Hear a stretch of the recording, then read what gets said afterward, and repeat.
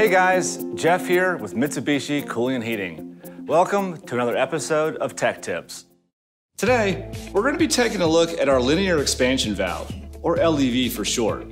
The LEV is what we use as our metering device. We're going to take a look at some common problems you may see in the field, as well as some ways to prevent it from happening. Before we get more in depth, let's take a step back and see how the LEV actually works.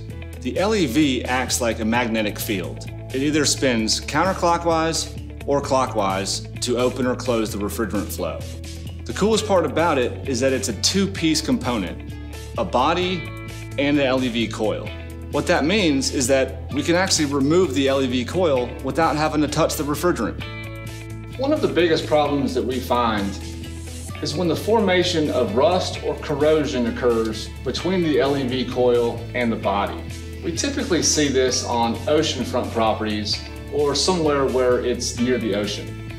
When the LEV coil starts to condensate or sweat, it will eventually rust. When it develops this rust or corrosion, it interferes with the magnetic field that's trying to open or close the refrigerant. What this will lead to is either a refrigerant error or some type of restriction. If the rust gets really bad, sometimes you can't even remove the LEV coil. Let's take a look and see how we can remove the coil from the unit we're working on today. Once the unit is disassembled, you can find the LEV coil in the compressor compartment. In order to remove it, simply grab the LEV coil and pull straight up. If you find there's some light corrosion or rust buildup, simply clean it with either emery cloth or some type of sandpaper. If it's so rusted that you can't remove it from the body, this may require you to replace the LEV body and the LEV coil. Once a year, you may want to consider checking the LEV coil and cleaning it if necessary.